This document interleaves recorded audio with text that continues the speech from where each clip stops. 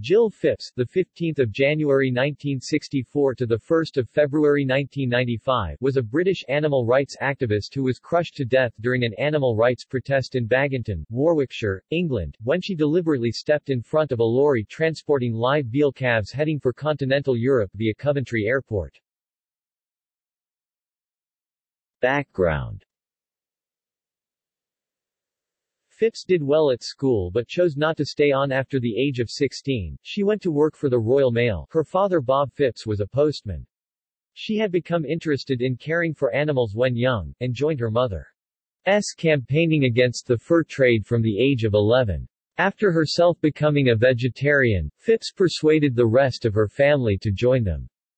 By her late teens she joined the Eastern Animal Liberation League, a group affiliated to the Animal Liberation Front.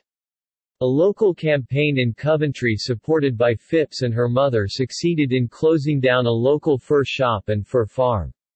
In 1986, together with her mother and sister Leslie, Phipps raided the Port Sunlight factory of soap manufacturers Unilever on Merseyside to protest at their use of animal testing.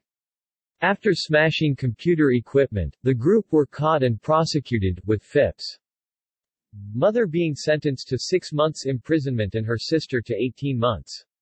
Phipps herself received a suspended sentence as she was pregnant. After her son Luke was born, Phipps spent more time caring for him. Having divorced her husband, she raised him as a single parent.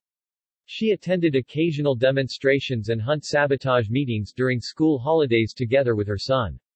The use of Coventry Airport for export of veal calves horrified her, and in January 1995 she walked almost 100 miles from Coventry to Westminster to protest. On her 31st birthday she protested outside the home of the businessman who had organized the trade. Fatal accident. On 1 February 1995, Phipps was one of 35 protesters at Coventry Airport in Baginton, protesting at the export of live calves to Amsterdam for distribution across Europe. 10 protesters broke through police lines and were trying to bring the lorry to a halt by sitting in the road or chaining themselves to it when Phipps was crushed beneath the lorry's wheels. Her fatal injuries included a broken spine. She died on the way to the hospital accompanied by her brother Zab. Phipps' death received a large amount of publicity, being brought up at Prime Minister's question time in the House of Commons. The Crown Prosecution Service decided there was no evidence to bring any charges against the driver. Phipps' family blamed the police for her death, because the police appeared determined to keep the convoy of lorries moving despite the protest. The inquest heard that the driver may have been distracted by a protester running into the road ahead of him, who was being removed by a policeman.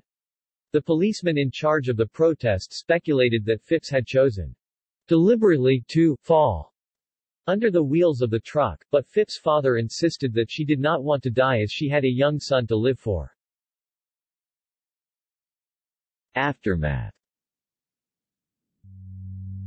Veal calf exports from Coventry Airport ended months later, when the aviation firm belonging to the pilot responsible for the veal flights, Christopher Barrett Jolly, went bankrupt following accusations of running guns from Slovakia to Sudan in breach of EU rules. In 2002 he was charged with smuggling 271 kilograms of cocaine from Jamaica into Southend Airport. The continuing level of protest was such that several local councils and a harbour board banned live exports from their localities. All live exports of calves later stopped due to fears of BSE infection. In 2006 this ban was lifted, but Coventry Airport pledged that it would refuse requests to fly veal calves. Memorial. Jill's film, with footage of Phipps, the Coventry Live Export campaign, the funeral, and interviews with Phipps' family was produced and shown for the first time at the Jill's Day 2005 event in Coventry. Memorial events are held by grassroots animal rights groups around the 1st of February each year. References.